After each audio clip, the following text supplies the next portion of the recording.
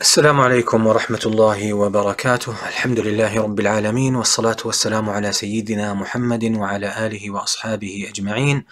وبعد, welcome to the daily reminder. This is the jewels from the Sunnah, and welcome to a new segment.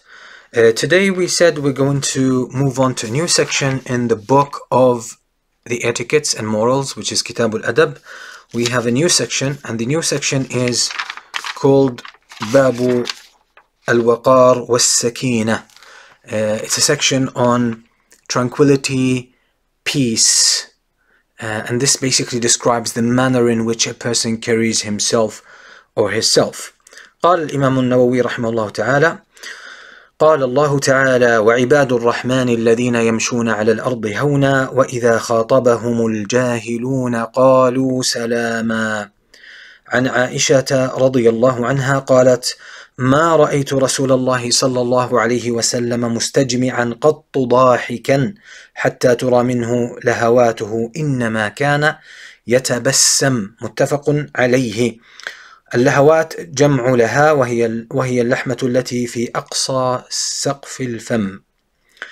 Alright, so Imam al-Nawawi here has a heading on how a person carries themselves with tranquility, peace, and a level of respect, which is the opposite of being obnoxious, frantic, right? And he quotes the verse from Surah Al-Furqan where Allah subhanahu wa ta'ala praises his servants. He says, وَعِبَادُ الرَّحْمَنِ, and the servants of the most merciful, when they walk on earth, they walk with tranquility, with ease and respect and humility. And if ignorant people address them, they basically respond with salam and peace. And so this describes the manner or the demeanor of the people who truly worship Allah and are connected to Allah subhanahu wa ta'ala, that this kind of peace and connection they have with Allah reflects on their outward, on their expression, how they carry themselves and how they come across. The hadith is collected by Al-Bukhari and Muslim. It's on the authority of Aisha radiyallahu anha. She said, I never saw the Prophet sallallahu alayhi wasallam laughing in a manner where his throat shows or his uvula shows. The Prophet ﷺ would only just smile. The Prophet ﷺ would only smile. And this shows the manner of the Prophet ﷺ, that he would not laugh his head off. He would not open his mouth and laugh uncontrollably. This is something that was never seen from the Prophet ﷺ. On the contrary, he was balanced. He was reserved. Even when he laughed, he would just give a big smile, and it would not be something that would contradict a sense of humility and tranquility. Why? Because this kind of tranquility and humility and balance is a hallmark of the soul, of a heart that is connected to Allah subhanahu wa ta'ala, a heart that is connected to the bigger truths of life. Whereas someone who just loses themselves in a laughter, and they sort of laugh uncontrollably, and you find the person cracking up. This shows that this person is consumed in the present, in the immediate situation. If it's a moment of, if it's a humorous moment, to a point that they lose that touch again with the bigger truths of life. And this is not a negation or a prohibition of laughter. A person could laugh if they want, but here this is a reference to a fact of life, that when a person is connected to the deeper realities of life and the meaning of life, and they are aware of the whole context of what it means to be alive and what it means to be a human being and what it means to be in this world, it is going to ground them in existence to a point where they would not be consumed completely in the present moment. So when a moment of humor and joy comes about, they don't go overboard with their laughter and their happiness and their joy. They would actually do that, and the way they would express it would show the balance and the level of grounding that they actually experience at a deeper level. So, whereas a person who's not so grounded in these deeper realities of life, this person would respond in extremes, in moments of joy and moments of sadness. So we'd find the person overjoyous, and their response would be out of control at moments of joy, but at the same time, at moments of despair and pain and sadness, they would display just an extreme emotion, or an extreme expression of emotion. And we find this actually in the Quran, this kind of balance. Allah subhanahu wa ta'ala says in the Quran, in Surah Ali Imran, speaking about the state of the believers, of the Muslims after the battle of Uhud, Allah subhanahu wa ta'ala explains why he made them go through the tough circumstances in the battle of Uhud, and how Allah subhanahu wa ta'ala saved many of them afterwards. Allah says, لِكَيْ لَا تَأْسَوْا عَلَى مَا فَاتَكُمْ وَلَا تَفْرَحُوا بِمَا آتَاكُمْ. So that you do not fall in despair because of the calamity or the blow that you received, nor that you go to extremes in your joy when Allah blesses you with something. And this shows this kind of balance, or balanced expression of emotions, is something that is intrinsic to people who are connected to Allah subhanahu wa ta'ala.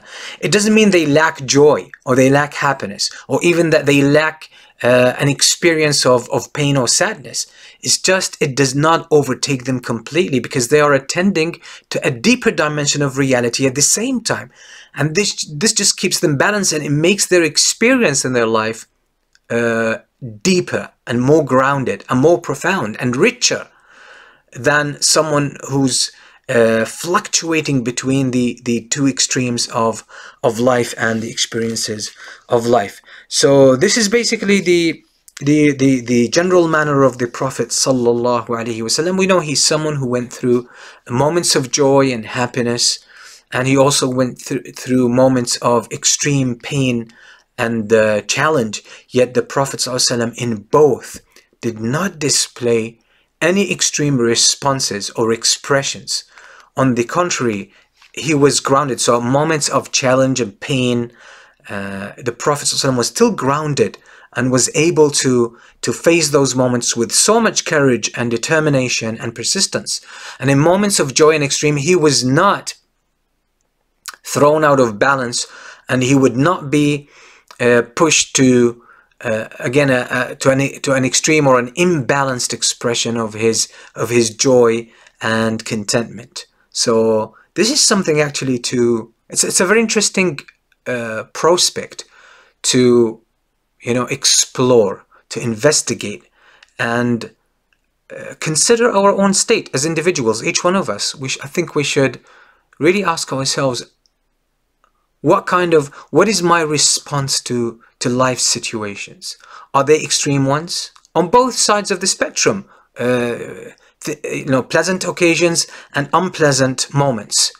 What is my response? Am I completely taken by immediate circumstances, or am I attending at the same time I go through, my circumstances? Am I attending to a deeper aspect of reality? Am I in touch with the bigger and the bigger truths of fact and realities of life? Am I attached to them so that my response is always balanced? I think it's a very profound exercise for each one of us actually to check themselves against this beautiful etiquette from the Prophet sallallahu alaihi wasallam. And again, I just want to emphasize that these are etiquettes from the Messenger alayhi salatu wasalam. Here it's not a matter of obligation. Aisha radiyallahu anha is actually informing us and narrating to us the state of the Prophet sallallahu alaihi wasallam and his response and his demeanor.